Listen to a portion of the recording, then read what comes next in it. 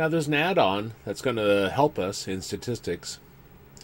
And once you get into Google Sheets, you click the add-ons here, and you say Get Add-ons.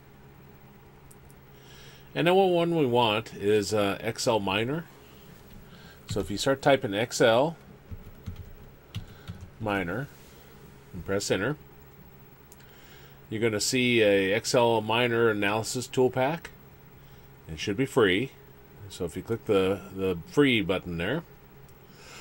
Okay, so of course you have to have a Google account, and choose an account. Okay, choose that one.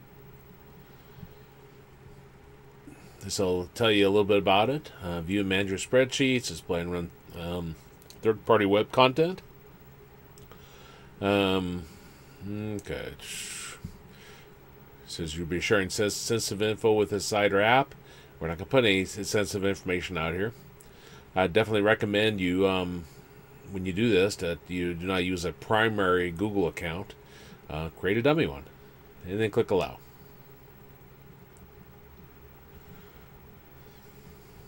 Okay, and that's how you got it configured. You see it says XLMiner Analysis ToolPak. Click one of the 20 sidebar buttons.